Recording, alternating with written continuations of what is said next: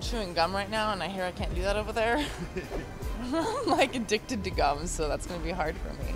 That was Holly Holm talking about one of her concerns about her fight next month in Singapore. The former bantamweight champ faces Bethe Correia on June 17th. So what's she going to do about that gum addiction? Maybe bring like hard candies or something. I don't know. Maybe some Jolly Ranchers.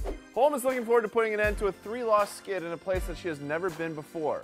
And it's supposed to be the cleanest city ever. I could be in the worst city ever with a victory, and everything's great. So I'm going over there, focused on the fight. But that gum thing isn't her only concern. I want to get like all the details, but I hear like open-toe shoes as well.